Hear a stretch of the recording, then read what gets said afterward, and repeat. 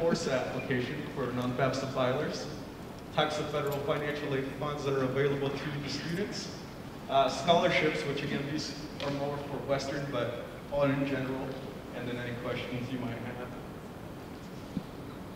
So like I said, paying for college, it's the responsibility of the student and the family to pay to go to college. If the family has need, so let's say you guys can't afford $22,000 out of pocket, then you guys can complete the FAFSA application or an ORSA application, which the ORSA application is to be eligible for state funds for students that do not file a FAFSA. And the students that do file the FAFSA application, they will be eligible for federal aid through that. And then also the state of Oregon will receive that information and then let us know if they're eligible for state funds. Again, when you do the applications, whether it's FAFSA or ORSA, the family can demonstrate that they have need or needs resources to pay for college, and then the government does the whole big equation to come up with what we call an expected family contribution. That number is an index. It does not mean that you need to pay that to the school or that you have to give that to the student to go to school. It's just an index to let us know what the student's need is. And I'll explain a little bit more on need in a little bit. But again, principal responsibility is for who? Students and family, all right. Okay, so to start off, again, students can seek federal and state aid. The FAFSA application is how to start that. That already opened up October 1st, so it's available to everybody. And covered that. So this is shot down here at the bottom is studentaid.gov. That's where their students will go to start the application. Here's a couple of things that you might need or will need to complete the FAFSA application. Most of it is so that you can complete what we call the FSA ID. The FSA ID is going to be what the students use to log into the FAFSA application and then sign it at the end. And the parents, if they have an SSN, they will be able to create one as well, so they can electronically sign at the end. All right? If a parent does not have an SSN, then you can print off a paper signature page, and then you can mail that into FAFSA and put the signature on the FAFSA application. All right, so social security number for the FAFSA filer, student and parents. The the tax information for 2020, okay? So they're gonna use 2 years prior to the year that you're filing for. Reason being is that before this, I think maybe like 3 years ago, we used to use the information from 1 year prior, and people that own businesses, or just in general, they file their taxes later, and then so the students trying to receive financial aid were having hardships because parents hadn't filed taxes yet. So the government decided that if we used information from 2 years prior, those would hopefully already be filed and then make it a little bit easier for students. The personal email address, oh yes, for students creating the FSA ID, do not use the high school address, because I think once you are at a high school, you might lose access to that. And then so it's good to create your own personal as well as the parents. Driver's license if applicable, and then a notebook so you can write down the FSA ID password and username. If you happen to forget it, it's not a big deal. They have the forgot username, forgot password, and then you can answer questions, or you can just reset it through like a text or something like that. Any questions on any of that? Okay, again, this is to sign it and be able to enter for the student. Okay. So again, kind of touching back on the information from 2020, we will use the tax information from 2 years prior, and this is going to be for students going into the 22-23 year, which will be next fall or summer term for us. If your 21 or 2021 financial information is a better reflection of the family's current situation, the government allows us to use that information, okay? So for instance, the students that we have in school right now, they use the 2019 tax information, and then with COVID happening, a lot of parents lost job or reduced hours, so they earned a little bit less. If that's the case for any of you, that in 2021 you earned less than in 2020, you can contact our office or any office that you're gonna attend for their institution, and just let them know that your 2021 better reflects your current situation. That way they can go ahead and do what we call a professional judgment. We'll plug in those numbers, If that makes the expected family contribution, which again we'll touch on in a little bit, if that number goes down, then, and it benefits the student, we'll use that information.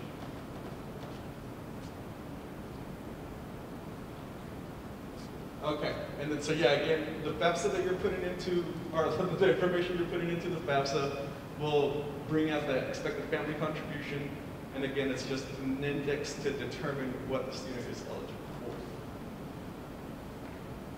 But the biggest factors that they're using to calculate that is going to be how many are in the household, the number in college, how much the whole family as a whole earned in 2020, so if the student worked or not, and the financial information for 2020. The best way I can explain it to families is that you're giving them a glimpse of 1 year of your current situation as a whole, and then they look at, see how many mouths you have to feed, so because they know that's expensive, right? You guys have to live. And then if you have any in college, they know that's very expensive, so they understand that there's less money to go around because of that as well. And then that kind of determines what the need is for the family. Okay, so here's the gist. I think that everyone wants to know is how much is it going to cost for my student to attend, right? Or just the family personally, how much is it going to cost in total? So when you do the FAFSA application, this is going to be most of this, well, other than the Oregon Opportunity Grant at the bottom, the top, all the rest of it is going to be what's available through the FAFSA. So right now, for students that are in school this fall that have an expected family contribution of 0, they're eligible for the max of the Pell Grant, which is federal free money. You do not have to pay that back.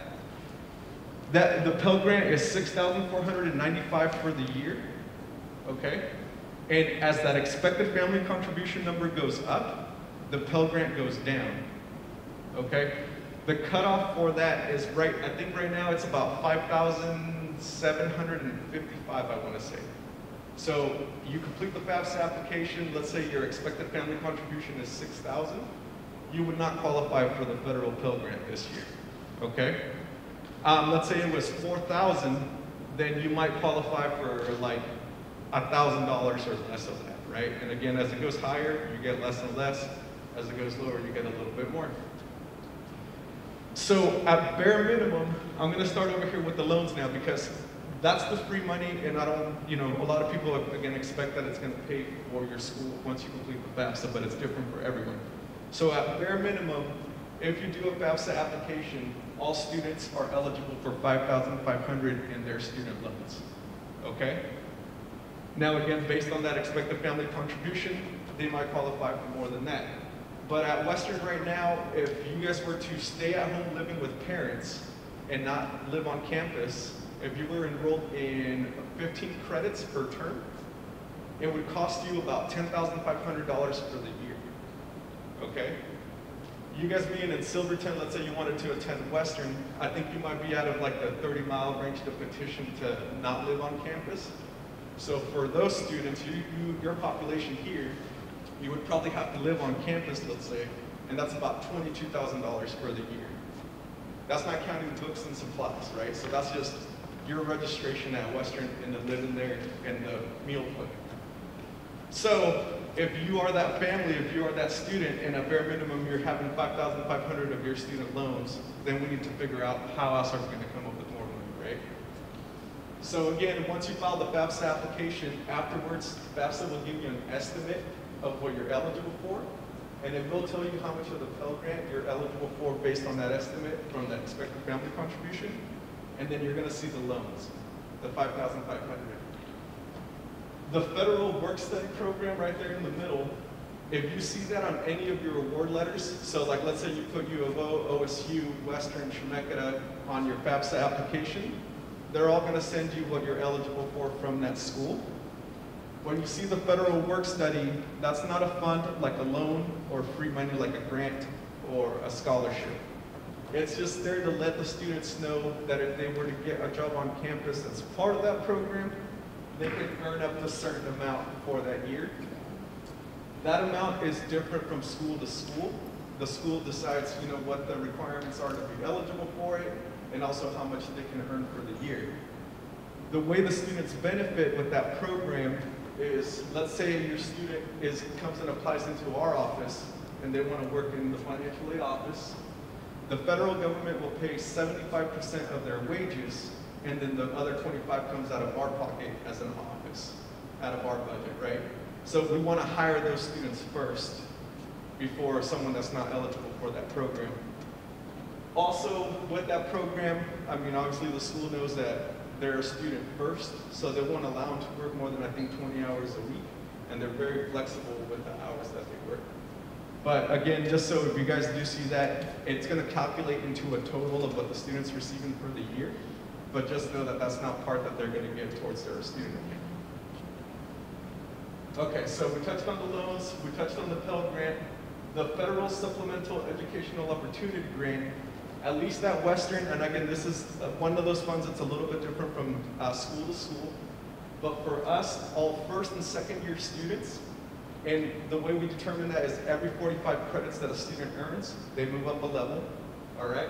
So if you're under 45 or under 90, you're considered a first and second year student. If you have a 0 expected family contribution, they qualify for an extra $900 at our school. And again, that might change as you go institution to institution. They might get more or might get less. Also, I know the FAFSA application just opened up on the 1st, and if you can't do it, most schools have a priority deadline. That fund right there for us is a priority deadline fund. So if you filed prior to February 1st, you would still qualify. If you filed after February 1st, you would no longer be eligible for that, or the federal work study at our schools. Any questions on that so far? Okay. All right, so for this, let's say your student is only eligible for the bare minimum, $5,500. The government then says that the parents can apply for a Parent Plus loan, okay? So the parents would get their own personal loan, just like the student loans, so you can defer payments until after the student graduates, or you can start making payments as the student is in school, but it would be the parent's loan, and you have to do a credit application for that loan. So on the 2 student loans, there's 2 different types, and some students might have one of just all unsubsidized, and then some students might have both subsidized and unsubsidized. The difference between the 2, the subsidized loan does not accrue interest while the school or the student is in school. Okay, so if you come in, you receive $3,500 of that subsidized loan. You don't have to make any payments on that loan while you're in school, and it's not going to accrue any interest, so what you borrow is what you borrow. And after you graduate or you quit being enrolled for 6 credits or more, there's a 6-month grace period, and after that, then you have to start making the plans with the lender on how to repay that back. After that 6-month grace period, then whatever you borrow, let's say it was $7,000 total or something like that, then it will begin to accrue interest after that 6-month grace period. The unsubsidized loan, which you can look at as unfavorable to the student, that one accrues interest as they begin to receive a portion of those funds. So most students are going to get $2,000 of that max for the year, and we divide it into 3, so they get a portion each term to their student balance. And then that third is going to begin to accrue its interest.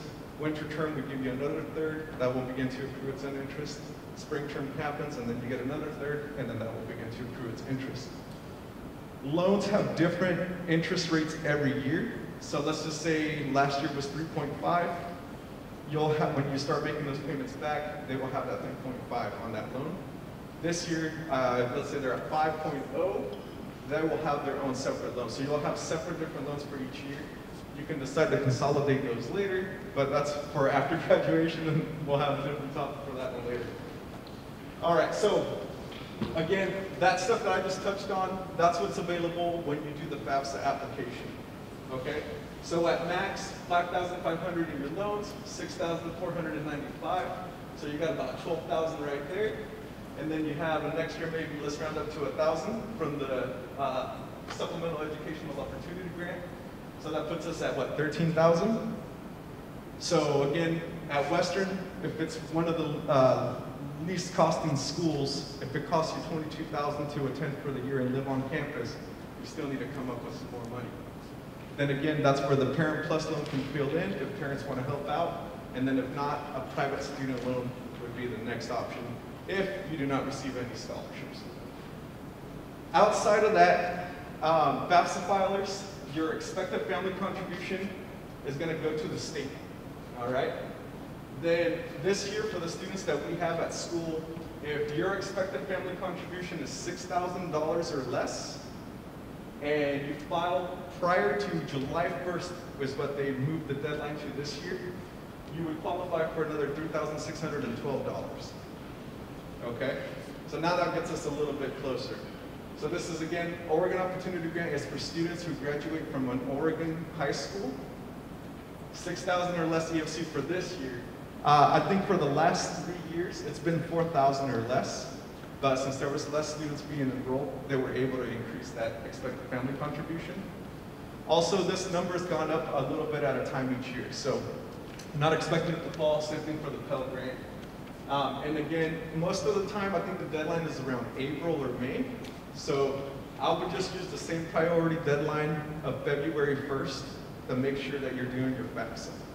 That way you're gonna get both priority deadlines with schools and the state. And then also the state has their own scholarships that you can apply for as well. So just Oregon residents. I have a question on that. Yeah.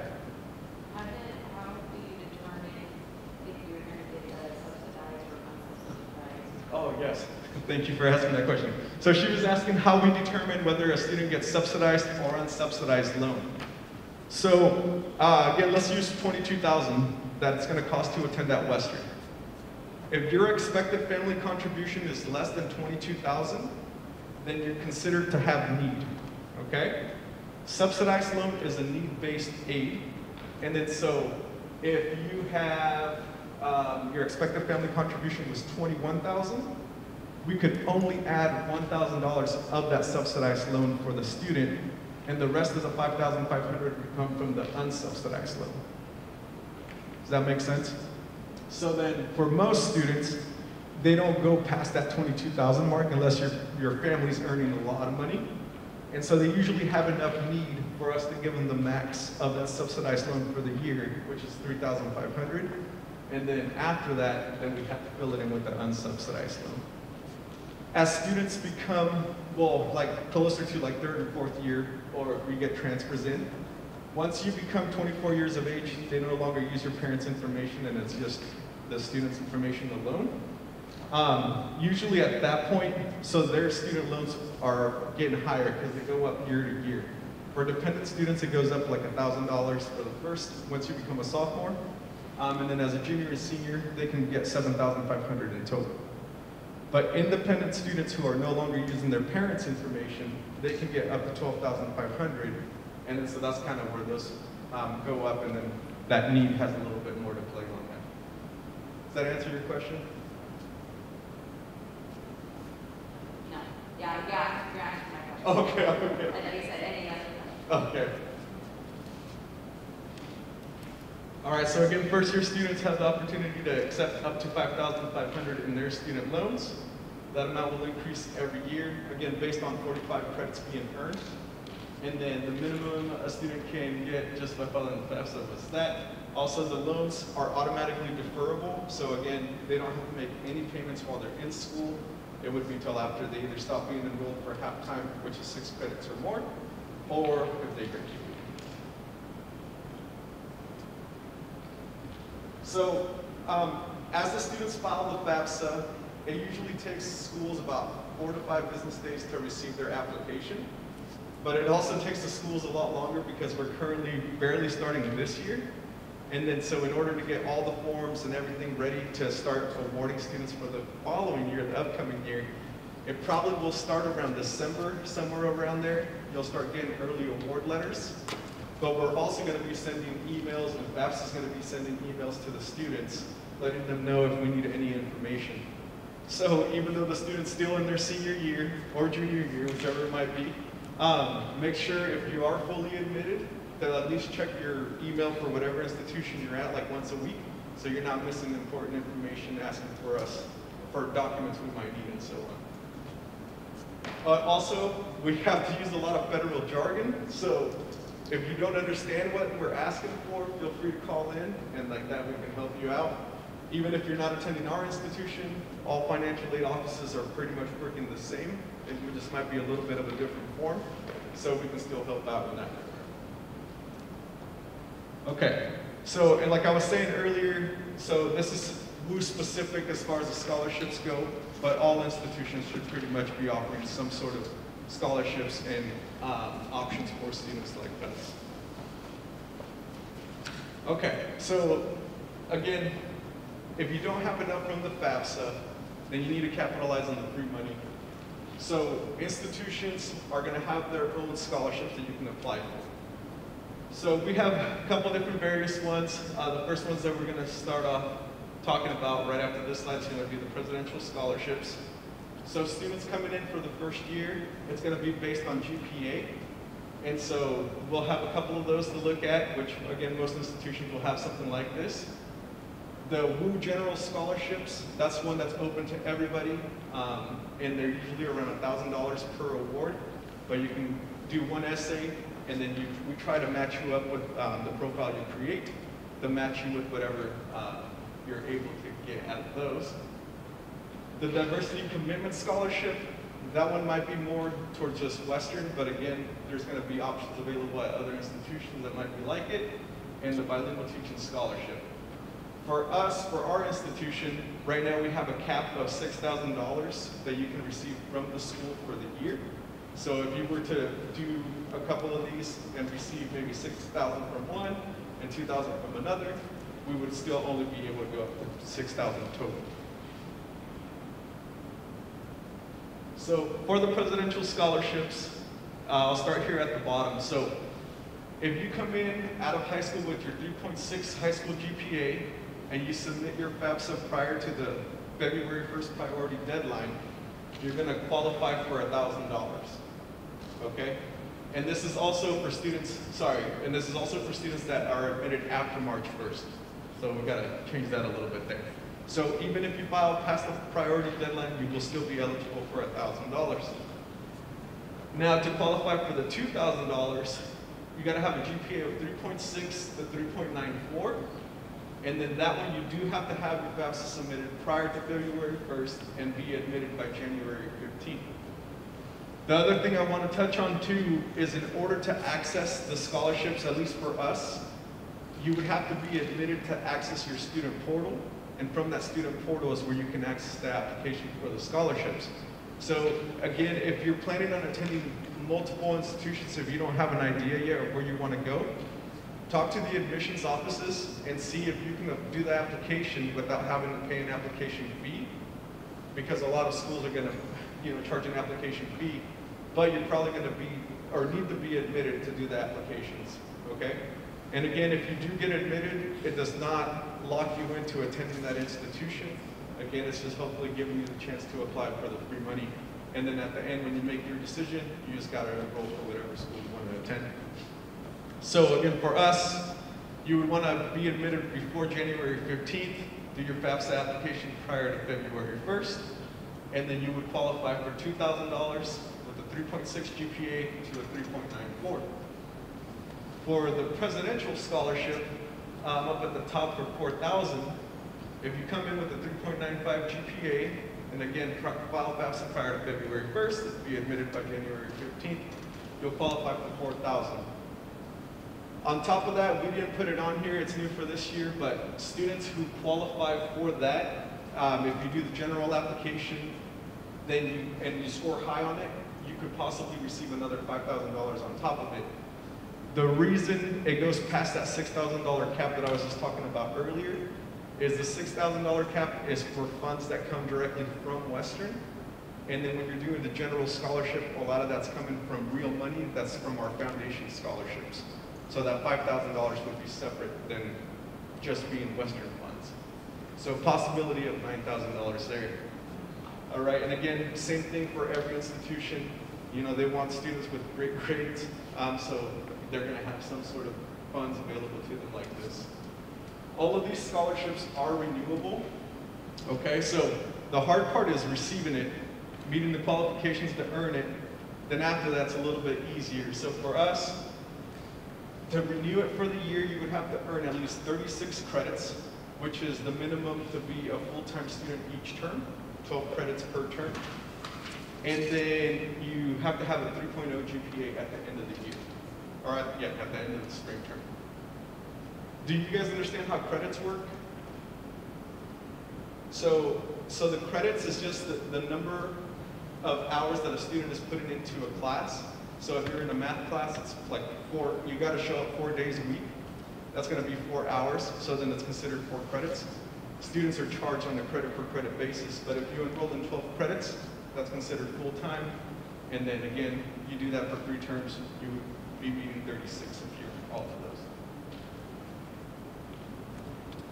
All right, and then the WU General Scholarship, again, be admitted as soon as possible, really, right? I believe our school right now is waiving the admissions application fee. So like that, you can have access to the student portal, which is this picture here. And then you have all these little icons. And there's that scholarship icon second to last on the right. That's where you would be able to just click on there, you create a profile, you do 1 essay, and then it tries to match up with, I think, over 70 scholarships that we have right now. And again, the most of them are about $1,000. It says that you must have a 3.0 GPA to participate in most of the competitive scholarships. If you come in and you don't have a 3.0 GPA, still apply. The way we grade it, which is probably going to be similar to all other schools, we're going to grade them on the essay, and then so they're expecting college level writing, so make sure someone proofreads it, and then try to use as many of the words that they allow you to put as possible. Because we'll have like 1-sentence essays that we receive sometimes, and there's not much to go off of there. So for us, I think we have 350 words to use. We try to use the same question that the state is going to use if you do the state application for the state scholarships. That way you can just save the same one and use it for the state as well. Yeah, and again, back to the grading part. So we're going to grade the essay on punctuation, all the grammatical stuff, and then things that you are involved in, so like whether you have a job right now, if you participate in sports, if you're in clubs, if you go ahead and volunteer, put everything all the way back to your freshman year in high school. I think a lot of students think that we're looking for like the most recent things, and then so there's a lot of stuff left off, not much for us to judge on. And then so students lose point in that regard. And then it's going to be academic achievements. So if you're in honor roll, the dean's list, anything like that, go ahead and put those on, and again, all the way back to freshman year, and let us judge whether things count or not. And then after that, it's going to be based on the GPA. So 3.0 and above. So I think it's 3.0 to 3.2, students get a point, 3.2 to 3.4, they get 2, and it just goes on from there. So if you come in with less than the 3.0 and apply, you're not going to get points on that, but a lot of students lose a lot of points on the essays and the other portions too. So either way, it might equal out if you do grade on all other 3 parts of that grading system. Any questions on that?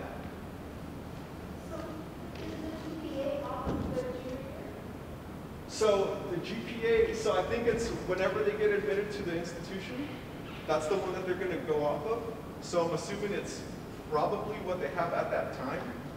But then again, once they get to the end of the year, like let's say you were at a 2.9, and at the end of the year you were at a 3.15, I believe admissions will go ahead and change that.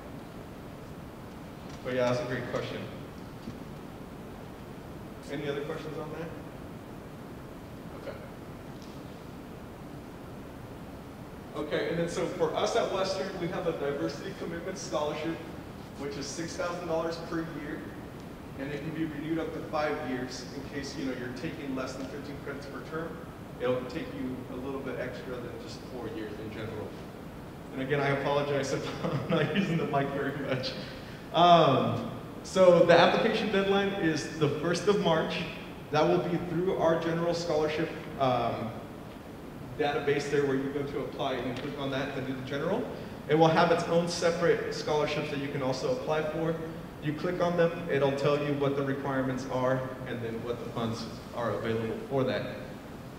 So $6,000 per year, renewable, and it's as simple as answering the question of what does diversity mean to you and how have you applied it in your community, okay? So if you're helping out, you know, let's say you were in an ASL club or anything like that, and you're out promoting the ASL in your community, apply for that, okay? It's pretty wide open. I think there's, Celia, you know about how many, like 20? It was 20 this year, they're hoping to move up to 30. Okay, yeah, so about 20 to 30, so that's definitely, and again, I'm assuming there's gonna be some of this available at all other institutions. The bilingual teaching scholarship for us, again, it's renewable up to 5 years, $3,000 per year. The application must be submitted before March 1st, and an admitted student can access a scholarship application again through the student portal, scholarship icon. And if you guys have more questions, you can contact Dr. Maria Dantas Whitney, and there's her email right there. So it's for students that want to teach that are bilingual, okay? And then so if you're going to school to teach Spanish or something like that, and or at least you're taking Spanish classes or something like that, let's just say that's how you're going to be bilingual, you might qualify for that as well. If you guys have questions on that, again, I have my business cards, and then I can always put you in contact with them, or if you want to take pictures of that email, go ahead and do so. And if not, I can always come back to this as well. For students that are undocumented, so part of the DACA program, they can go ahead and, so they're not eligible for the federal aid, so they can still apply for the state aid. And if you have any friends that are undocumented part of the DACA program, there's the Dream.US scholarship that they can receive, and it's up to $33,000 for 4 years, and it's $8,250 per year. It's a lot more difficult for these students, again, because of the federal aid. The loans are not there, and the rest of the federal aid, like free money. But this one's probably the biggest one that we've seen. I think we're one or out of 2 schools maybe, or maybe just the one that is accepting the Dream.US right now in Oregon. On top of the $8,250, they will receive a $1,000 stipend to help for books and supplies. Again, the Dream.US is where they can go to apply for that scholarship there.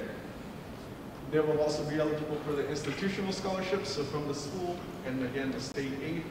The ORSA application is also available for the students that can't do the FAFSA. So that's how the state would get the expected family contribution. All right, the need to knows for the scholarships. So transfer students, which might not apply for you right now, but if you were to go to, like, let's say Chemeketa Community College, you come in as a transfer student. We do have a transfer scholarship for those students. If you have a 3.5 GPA or above, $2,500 for the year, and it's renewable for the 2 years. And then again, the department scholarships, that's for your specific programs that you're going to be into. So let's say you were a music major, the music department will have their own personal scholarships to give out to those students. So you can also apply for those, and the deadline for that would be May 1st.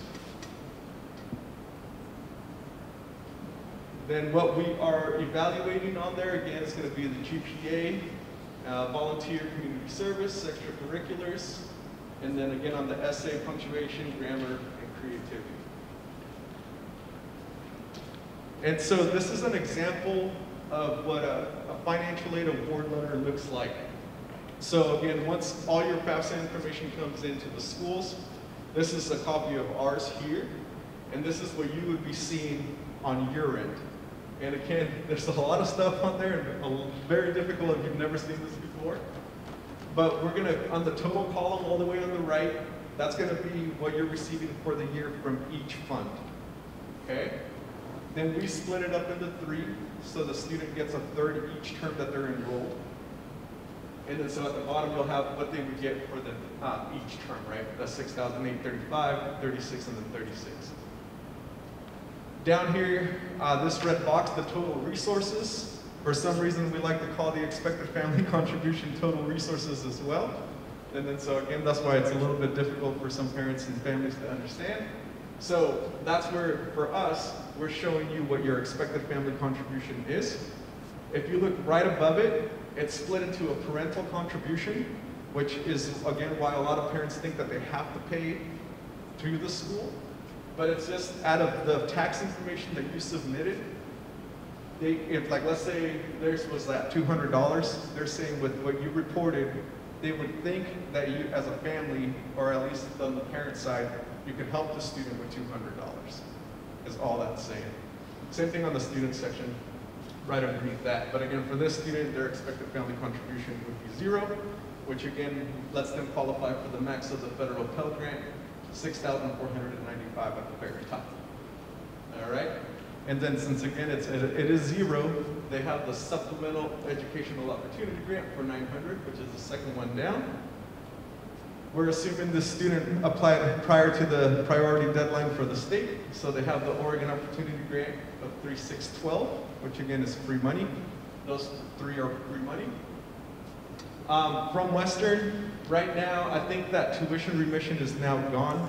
They're constantly adding and taking away funds, but this current year we're in, we have a lieu tuition remission, filing your FAFSA prior to February 1st, and if you're Pell Grant eligible, you automatically get that.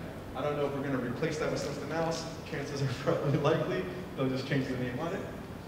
And then from there, then it's your federal work study, which again, even though it's showing $3,000 on there, the student isn't going to receive that to their student account, but we are accounting it in that total for the term. So you see how they're at $6,835 for fall? They're really at $5,835 if they were to accept both of their loans, okay? So once we start giving the funds to the student account, that fall term, they're going to get $5,835 instead of that $6,835, because that federal work study, again, is just a placer to let you know what you can earn for that term. And then you got your 2 student loans after that. So again, this is like you were explaining with that question, or I was explaining when you asked that question. This student's expected family contribution is 0. To attend for the year, it says it's going to cost $24,732. Since the EFC is less than that, $24,732, the family is considered to have need, the student's considered to have need. So they get the max of the subsidized loan, which is $3,500 for the year. If that total resources, expected family contribution, if that was to say $25,000, then it's higher than what we assume it's going to cost for the year. So then they would have no need, so then they would have $5,500 total of the unsubsidized loan. Okay, does that make sense? All right. And then down here at the very bottom, the last box. So after the student's total awards for the year, $20,507, we deduct that from what we call it the estimated cost of attendance, or the total budget. We deduct that from the $24,732. That leaves $4,225 available in room for students to receive more aid, whether it be loans or scholarships. So the parent could apply for a Parent Plus loan for that amount, or anything in between. Any questions on that? Okay. All right, well, yeah, that's kind of the gist on there, but if you have any questions on the amounts or funds, I can always go back to those slides.